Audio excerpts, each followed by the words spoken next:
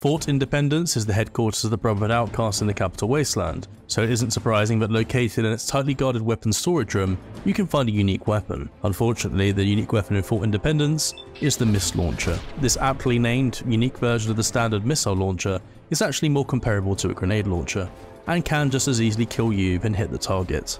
An accompanying research note found on a terminal nearby tells you everything you need to know, as technically it isn't broken, it just doesn't function properly.